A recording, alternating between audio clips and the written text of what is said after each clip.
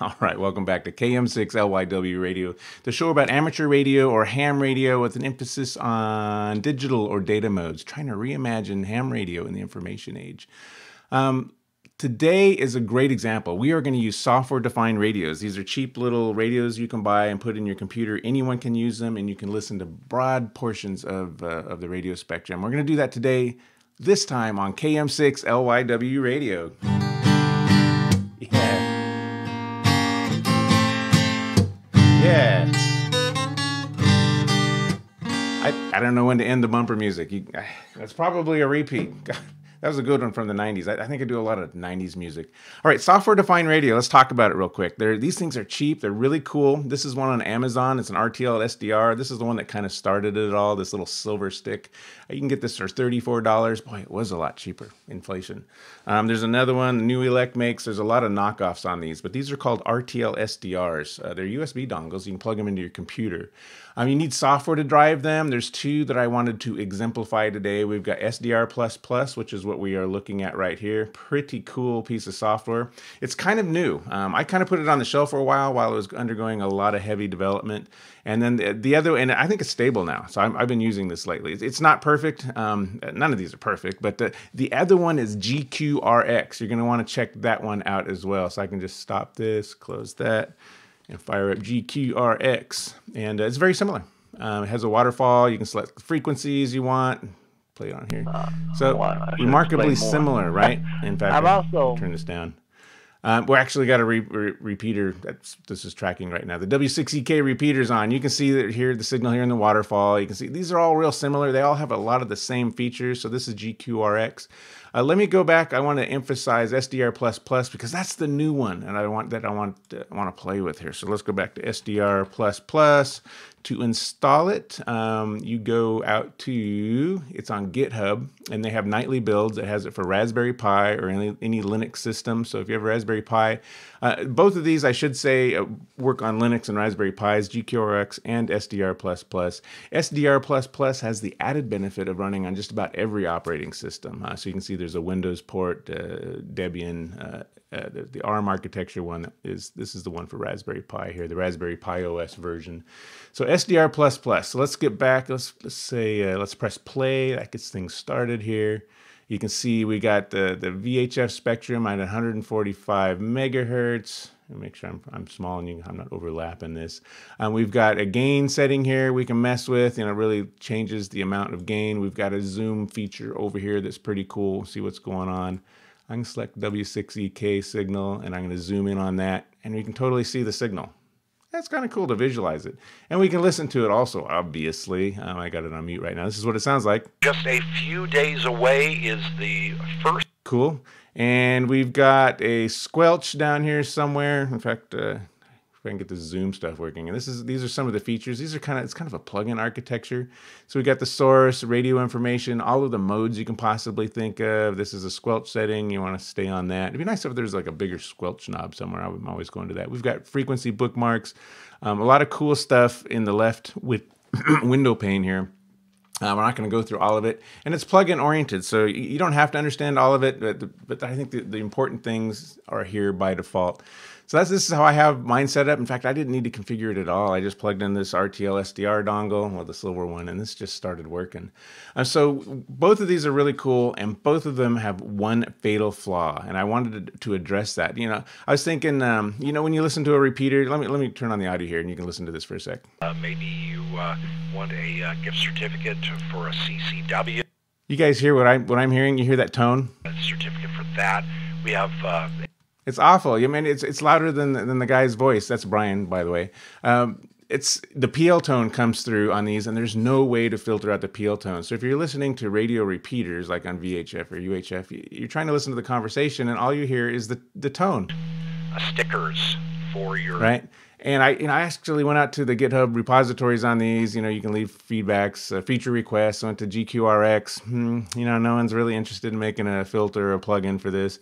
Went out to SDR++. Again, no one's really interested in making a filter for this. So I just kind of went out of my way to figure this out.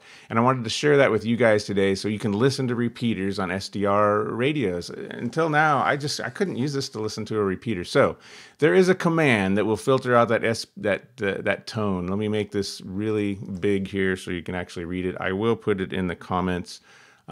This command, I'm not going to zoom. I'm going to zoom in the font here.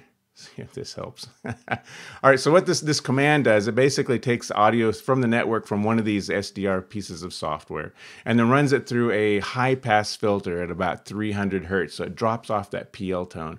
We really don't need to hear the PL tone, but a lot of repeaters repeat it to help keep radios from keying up on interference. That PL tone is needed to key up the repeater. It's kind of like the repeater password. And every amateur radio that exists filters out that PL tone because, you know, it's just used for access control. You don't want to hear that. But every SDR program or software that I found doesn't do that. So this bit of software will read audio from the network port that these things provide audio on, and then run it through you don't need to know all of these command line options here, but ultimately it'll run it through about a 300 hertz filter. So let's see what the difference is. So what we want to do on SDR play, first of all, I'm going to run this thing. All right, it is running this little command that I showed you guys. Let me make sure it's all the way on the screen there. And then what I want you to do on SDR++ is I'm going to zoom in on part of this menu. And I want you to go over to a section called Sinks, not Kitchen Sink. Well, I guess like Kitchen Sink. And over here, you're going to see something called Audio. All right. I want you to change this from audio to network. And this is going to send the audio out the network port. And our little filter command that we just started running is going to listen to that, play back the audio it hears, and get rid of that PL tone. So it makes it just so we can listen to it. All right, so PL tone is set to, or the audio output is set to network. And I'm going to unmute this. N6 CKV. Kilo 6 Tango India. You guys hear the PL tone? I don't. So our little command's working. It's filtering out the PL tone. In fact, they're doing check-ins right now. Of course, you know, the one time I'm doing the demonstration, Well, that was light. we're doing check-ins. That was refreshing. Not a No big PL tone. pileup. Good morning, So let's Pete. change it back to audio so you can we can kind of A/B And good this, all morning, right? I'm Carl, going to switch it back over here. Did I miss anyone? I'm going to change the sync over to audio. It's on network right now. All right. Good morning, Carl. N6 CKV. Back to audio. Did not wash away. This is good. Ah, Wilton, of course, in the floodplain.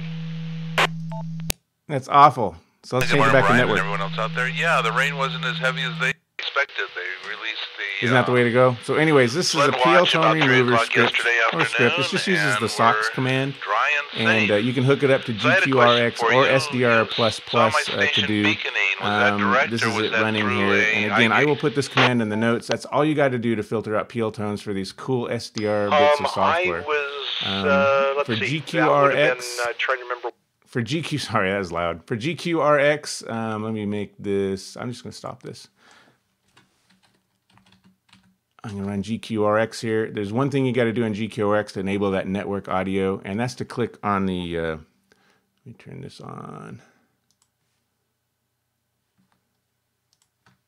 I'm going to restart my filter. And I am going to go down here to where it says UDP. This is all zoomed in. So you can see that PL tone here on the audio. I don't know. Can you see these little spikes here in the center? That's the PL tone. It's just obnoxious. Now I want you to click on UDP down here. Let me zoom in on this. Where it says UDP. Let's click on UDP. And now it's sending audio to the network port, which our little filter command is listening to. And we don't hear the PL tone. APRS to work. So, yeah, saw quite a few call signs I Right? recognized. Isn't that totally cool? So anyways, we can totally do repeater work on a software-defined radio and not listen to the PL tone.